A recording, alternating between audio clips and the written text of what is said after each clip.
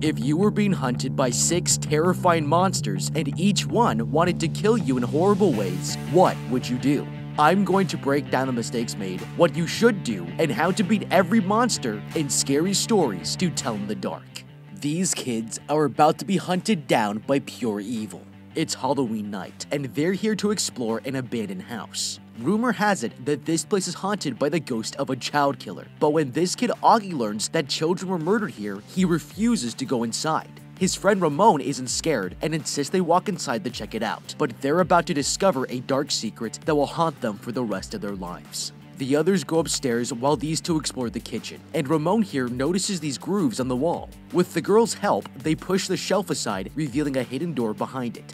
Walking through, Stella looks through the items around them and she begins to realize that these are the possessions of Sarah Bellows, the murderer who lived here 70 years ago. Legend goes that she lured children into the house with her scary stories and used poison to murder anyone who came by. The legend says that now her spirit haunts this place, and if someone comes here at night asking Sarah to tell them a story, it will be the last one they ever hear. Okay, nothing about this is a good idea. If you ever have a friend that pressures you to break into a haunted house on Halloween night, you should tell him to go f himself. Now, even if you don't believe in ghosts or the supernatural, there's still plenty of reason to be scared out of your mind. It's a statistical fact that on the night of Halloween, children are 3 times more likely to be killed, which makes it the deadliest day of the year for anyone under the age of 17. The reason has nothing to do with ghosts or goblins, but if that doesn't scare enough common sense into you to seriously reconsider your plans on October 31st, then you're putting your life in the cold-blooded hands of natural selection. These kids are going to realize that visiting this haunted house was their worst mistake, which is exactly how I feel when I'm at the bank. And that's why this video's sponsor, Current, is giving away $5,000 to you for signing up to their app. So you don't ever have to feel that way again. Guys, Current, if you don't know already, is the future of banking. No hidden fees, no hidden anything, no bull. It's so easy to use. They ship you this sleek-looking card, and the rest you can manage any way that you want on your phone with every feature you could ask for. Early paychecks, instant notifications, basically all the tech the bank should have built a long time ago, Current already has and does it better in every way. And the best part is, not only by using the app do you get rewards like free cashback, Current is literally paying my viewers just to sign up.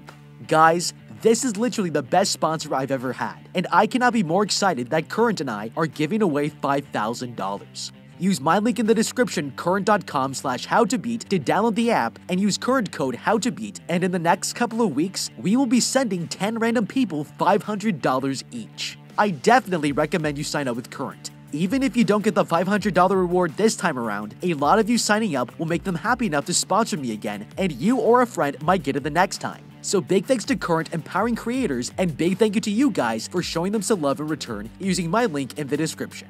Meanwhile, the other kids are exploring the second floor, and Charlie here gets an idea. He runs to hide in a closet so he can scare his friend Augie, but when he peeks through the doors, he's shocked to find the room has completely changed, and there in the middle of the floor is a woman sitting on a bed. Freaking out, he closes the door but hears footsteps approaching him. Suddenly, the closet doors burst open and his friend finds him standing there terrified. Charlie walks out asking where the old lady has gone, but his friend has no idea what he's talking about. Realizing the house is haunted, he tells Augie they need to leave and runs downstairs to find their friends. The boys find the others inspecting the secret room, and that's when Stella here takes an old book off the shelf. It belongs to none other than Sarah Bellows, the child killer. Scared out of his mind, Charlie insists they should put it back, but suddenly the door behind them slams shut and all the candles go out. The local bully has followed them to the house and locked everyone inside. His girlfriend demands that they let the kids out because her brother is in there and goes to set them free. But as she opens the door, the bully pushes her down the stairs and closes it. Now she's trapped in with the others, and they're all going to die if they don't find a way out of here. As the kids start to panic, Stella here asks the ghost to tell her a story, just like in the legend. And that's when a shadowy hand reaches out and unlocks the bolt. Walking through the door, the group is surprised to find no one on the other side, but are so glad to be free that they don't realize they've just been saved by a ghost. Okay, this is getting freaky, because nobody was around to set them free, and we can't explain how a lock like this could have opened on its own. If the kids had looked closely, they would have realized that this bolt recedes at least an inch into the door, and it's also up against a wall-mounted dish rack, making for a very tight corner. So there's virtually no way for something to fall down and push the lock 2 inches to the left to open it. This leaves no room for any natural explanation, and since we're already in a haunted house, we need to strongly consider that this is most likely the result of paranormal activity. Now, if this sounds unscientific, recent studies have suggested that certain locations might actually be haunted for real. According to the study, if a location already has several reports of paranormal activity and someone who isn't aware of those reports visits the haunted location, they are statistically much more likely to experience paranormal phenomena than anywhere else. This doesn't prove ghosts exist, but it's a strong correlation of circumstances, and it should be enough to make you scared shitless about visiting a haunted house in the middle of the night. In the majority of cultures across the world, a ghost is defined as the spirit of someone who has died and refuses to leave. But what's interesting here is that they must anchor themselves to the real world by binding to a person, place, or object. Now, since this book belongs to the girl who died here, there's a very high chance that the book itself could be the anchor that's holding Sarah Bellu's spirit. These kids will soon realize that taking this book out of the house was a huge mistake, because it's going to summon 6 terrifying monsters to hunt them down and kill them. At home, Stella here takes out the book she stole from the mansion and opens it to read the scary stories inside. But there's one that catches her eye. She wipes the page, but the words smear, and she realizes that the letters were recently written in fresh blood. The story describes a boy who hated a scarecrow, but it came to life and murdered him. Meanwhile, across town, Tommy here is doing chores on his parents' farm and passes by the scarecrow, but doesn't realize that this is the first monster they're going to face. He walks further into the field looking over his shoulder, but when he turns back around, the straw man is right in front of him, standing on his own 2 feet. He falls to the ground in shock and watches as it starts to come alive before his eyes. It's scary as hell, and the bully runs away screaming for his mommy as the scarecrow chases after him. He trips on a pitchfork laying in the dirt, and seeing the monster getting closer, he decides to face it head on. Standing his ground, the kid stabs the scarecrow in the stomach, but it doesn't even flinch. The monster yanks it out of its own body and rams it straight into the kid's guts before ripping the pitchfork back out. The bully stumbles away in shock and tries to call for help, but suddenly he starts coughing up hay and straw begins to grow out of his wounds. There's nothing he can do to save himself, and he collapses to the ground as he slowly transforms into a scarecrow. That's 1 down and 5 to go. Okay, this death could have easily been avoided if he hadn't made one critical mistake. First of all, this scarecrow has been possessed by something supernatural, so there's no logical reason to think that we can kill it the same way we would kill a human. This thing is made out of wood and hay, so stabbing him in the stomach with a pitchfork is an incredibly stupid thing to do here. Now, we still have to stop it because if we just run away, he might follow us into the house and kill everyone inside. The best chance we have of surviving is to knock it over to limit its movements, and from there, it's a much weaker threat that we can overpower. Based on the physical structure of this scarecrow, there's no way it would be able to maneuver itself into a standing position, and with one simple push, Tommy could have defeated the scarecrow with his eyes closed. From there, I would drag it out of the field and set him on fire. The scarecrow's spine is a single column of wood, so he can't even arch his back without breaking himself in half. If Tommy here had taken a moment to consider the physical limitations of his enemy, he would still be alive. The next day, the girl shows her friends the story about the scarecrow, and she thinks it's connected to Tommy, the bully who went missing last night. Charlie here believes she might be right, and tells them all about the woman he saw in the haunted house, but their friend thinks they're getting carried away with ghost stories. Wanting to prove him wrong, Stella and Ramon go to the cornfield where the bully disappeared, and they realize that the scarecrow is now wearing the same clothes as the missing kid. The girl thinks that this is not a coincidence, and whatever happens in the book happens in real life. Her friend Ramon insists she's freaking out over nothing, but he has no idea that tonight they're going to encounter the second monster, and it's even more dangerous than the last. Later that day, Stella decides to take the book back to the haunted house. If these stories are coming true, then she wants no part of it and hopes to put a stop to this curse. But when she returns home that night, the girl is shocked to find her friend reading from the exact same book. Somehow, it's returned back to her room and the boy found it laying on the desk. Confused, she opens up the pages and sees a new story appear called The Big Toe, as words begin to write themselves into the book. She drops it in horror as they both watch her write out the story of someone who eats a stew full of human body parts. That's when she realizes the story is of her friend Augie and grabs the walkie-talkie, desperate to make sure he's still alive. Okay, this is instantly terrifying because Augie here has no idea he's about to be killed and they can't reach him in time to warn him. Since there's no other way to intervene, I would try to use the book's own powers to our advantage to save our friend. From what we've observed, it looks like these stories are written in blood, so I would draw my own blood and modify the story, saying that Augie ran away and the monster wasn't able to kill him. This might give us a chance to use the book's power against itself and nobody will die. Now, if it doesn't work, then we'll have one less friend and that's sad. But on the bright side, we won't have to send as many Christmas cards at the end of the year. If it does work, however, then this gives us the superpower of a Death Note, but with pure creative freedom to make anything we could ever want. For example, we could write our own story about a monster that killed other monsters to protect us, but we also might be able to write a message to the ghost of Sarah Bellows and try to communicate with her. Since she's made it clear that we can't get rid of the book and we're stuck with it, then we need to convince her that we are willing to work with her. If Sarah doesn't consider us to be a threat, then our lives will be spared and we'll be able to enjoy the powers of the book with a lot fewer consequences. At the end of the day, it's better to be the devil's advocate than to be the devil's plaything, and I'm prepared to do just about anything if I think it has a chance of saving me and my friends' lives.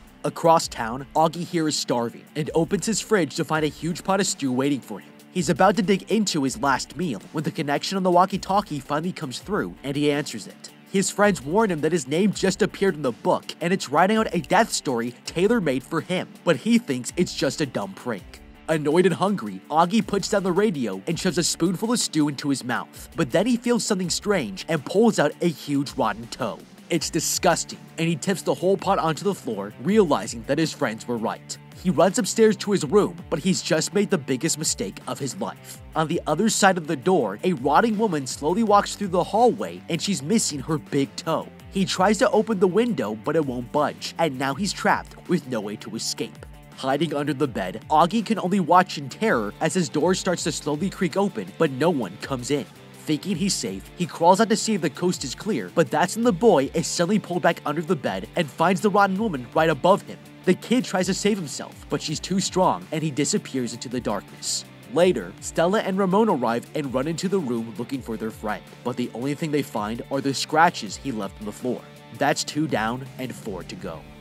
Okay, that's the last time I'm ever eating my mom's leftovers, but this wasn't even the biggest mistake that the kid made. When Augie here realized that a monster was coming to kill him, the first thing he did was run deeper into his house and crawl under the bed. This has got to be the absolute worst place to hide, because once you're found, there's nowhere for you to run. It's a death sentence, and the better option would have obviously been to break the window to escape. Now, if he managed to escape the house and the monster still followed him outside, he'd be a lot more likely to find someone to help him kill it. There were fewer gun laws in 1968 than there are now, so there's a good chance that several of his neighbors are gun owners. If he passed enough houses screaming for help, somebody is bound to show up just waiting for an opportunity like this to defend the streets of America. If this kid doesn't have any way to kill the monster himself, he can let the Second Amendment do it for him. It also helps that this monster is missing its big toe, so it'll be much slower than the average human. The mechanics of running requires you to use your toes for balance, and you would fall flat on your face if you tried to run without them. As long as we can run and stay ahead of it, then we'll be able to buy ourselves a lot more time to figure out a way to kill it. The next day, the group meets up and the others learn about what happened to their friend Augie. He's disappeared without a trace, and the same will happen to each of them when their own story is written, but the friends have an idea. Placing the book in a metal barrel, they light it on fire to destroy it for good. But when they dump out the ashes, they discover that the book is completely unburnt. There's nothing they can do to get rid of it, and Stella here realizes that they need to research the owner of the book, Sarah Bellows, before someone else dies. They go to the local newspaper outlet, and Charlie here finds an old paper saying that Sarah died at a mental hospital, and after her death, the surviving family members began to mysteriously disappear. Stella here checks the book and realizes that each member of the Bellows family has their own deadly story. As the girl flips through the pages, the title of a new story appears called The Red Spot, and Charlie's big sister is next to die. That night, this girl Ruth is trying to pop a massive zit on her cheek, but behind her, a ghostly shadow starts to stretch across the bathroom ceiling. That's when she sees something move under the skin, and suddenly hundreds of spiders come bursting out of her face. The girl starts to freak out, and when the friends finally reach her, they find her screaming on the floor in terror with spiders crawling everywhere. This kid douses her with a bucket of water, and they manage to save the sister's life. But that's now 2 down, 1 saved, and there are 3 more friends to go.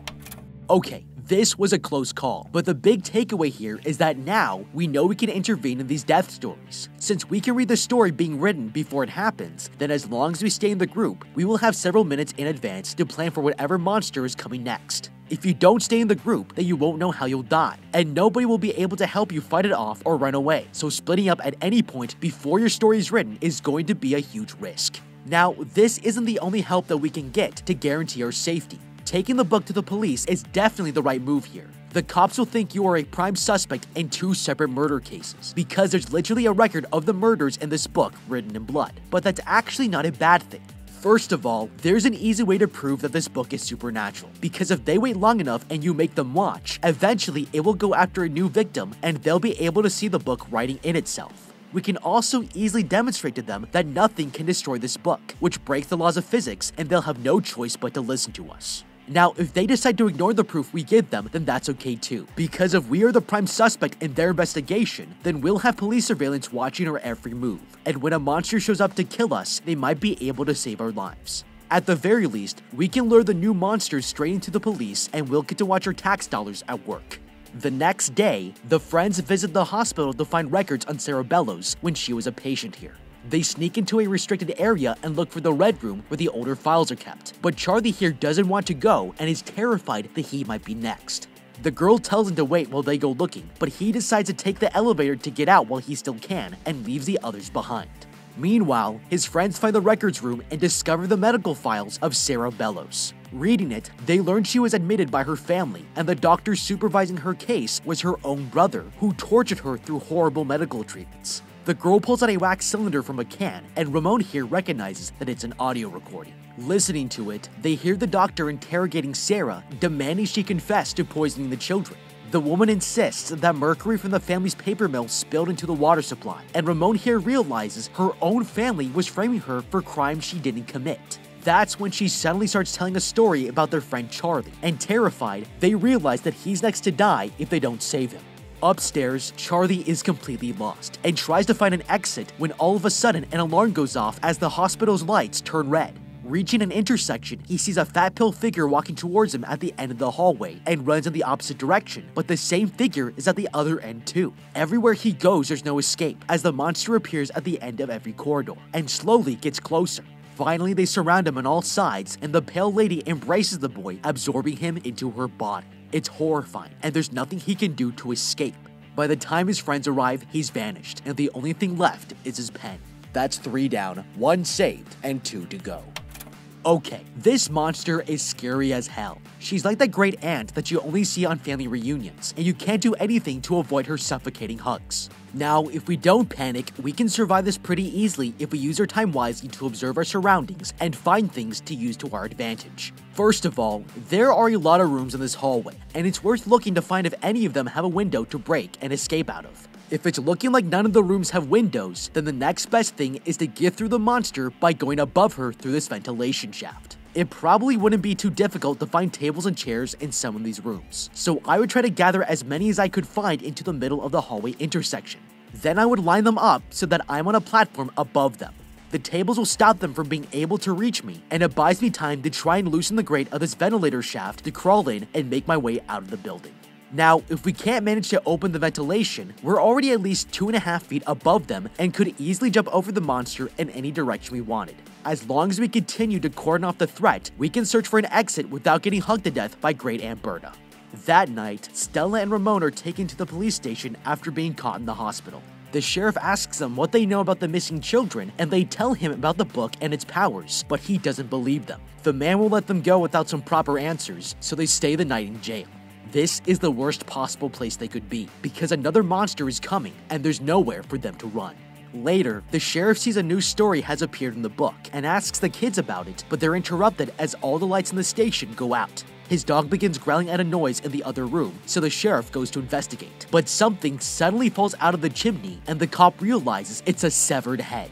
The head starts to move, and the sheriff immediately shoots at it until he's all out of ammo, but more severed body parts start falling from the chimney, assembling themselves into a disgusting rotten corpse. The monster snaps the sheriff's neck and throws his body into the jail bars before crawling through the holding room to find the kids. He tries pushing himself through the bars of Ramon's cell, but the girl grabs the keys from the sheriff's belt and runs over to help set both of them free before the monster can get inside. They leave the station and find a squad car to escape with, but that's when the boy tells Stella to go to the haunted house without him. He suggests that she talks to the ghost so she can finally end this curse while he draws off the monster, and she agrees to the plan. Splitting up from his friend, the boy drives off in the squad car as the creature chases after him. Suddenly, the monster lands on the hood of the vehicle and tries to break into the car. Ramon here rams the creature into a semi-truck and traps it between the hood before running away to the haunted house. But he's still in danger. Breaking apart, the monster escapes the vehicles and reassembles itself to continue hunting the boy down.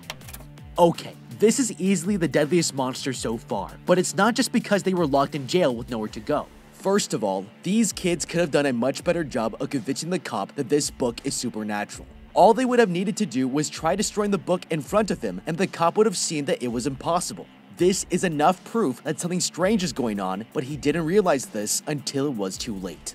This cop emptied his gun straight into the monster's head, and it didn't even flinch. That means this creature can't be killed through brute force, and we need to outthink it in order to survive. He's also the first monster that runs faster than a human, so even if we manage to break out of jail, we still can't outrun it, and that seriously limits our options. We're going to need to beat this monster right here in the police station if we want any chance to survive, so we need to first consider its physical limitations and try using them against it. Now, this monster's greatest strength is also its greatest weakness. This creature can detach its body parts, which is really badass. But if that's how it was put together, then it's probably going to be a lot more vulnerable around those connecting points. This gives us a way to limit its ability to harm or chase us down.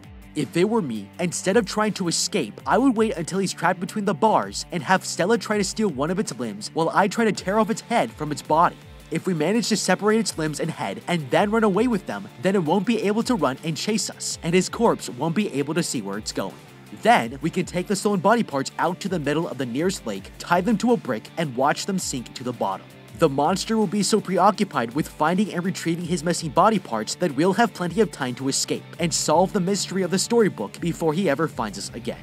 Reaching the haunted house, Stella here begs Sarah Bella's ghost to stop killing her friends, explaining that they now know she was framed and never committed any crimes. That's when she hears footsteps walking upstairs, and all of a sudden she finds herself transported to the past years before the house was ever abandoned. Moments later, Ramon here arrives at the mansion searching for his friend, when he finds the girl's book at the bottom of the stairs, and sees a new story being written for Stella. Suddenly, he hears noises outside and realizes the monster has caught up to him. He runs upstairs and finds a room to hide in, shutting the door behind him as the monster chases him up the stairwell. In the past, Stella hears a man calling out for Sarah Bellows. Afraid, she runs upstairs and shuts herself inside of a room to hide, but that's when the girl catches her reflection in the mirror. She walks up to take a closer look and realizes that she looks exactly like Sarah, the owner of the storybook. Freaking out, she runs out the door and through the hallway until she finds the dining room. With nowhere left to go, she hides under the table hoping no one will find her, but that's when everything goes wrong. She stays as quiet as she can, but the Bellows family finds her and drags her out of hiding. They carry her through the house and back into the secret room where Sarah, the owner of the storybook, was kept prisoner. Meanwhile, in the present, Ramon here looks around for an exit and falls all the way to the ground level, spraining his ankle in the process. Suddenly, a voice screams out from the secret room, and he limps over to rescue his friend. But that's when he sees something above him and finds the monster hanging from the ceiling. The creature corners him against the floor and is about to finish him off, but Stella is about to save everyone's life. That's when the girl senses something is in the room and finally sees the ghost of Sarah Bellows sitting in the chair across from her. This time, Stella isn't afraid and tells the ghost that if she kills her and her friends, then she's no better than how her own family treated her. Stella promises to tell the truth about Sarah to the world, and the spirit offers a pen to write the truth into the book. Stella writes the ghost's true story with her own blood, and the ghost suddenly lets out a terrifying scream. Sarah Bellows has finally let go of her anger and lifts the curse. Suddenly, the monster releases Ramon and falls to pieces on the floor. He limps towards the secret room and opens the door to find Stella and the last two survivors embrace each other in relief, thankful to still be alive. But what do you think? How would you beat scary stories to tell in the dark? Let me know with a comment down below. Thank you so much for watching, leave a like and subscribe, and check out the How to Beat playlist for more videos like this. Until next time, have a damn good day.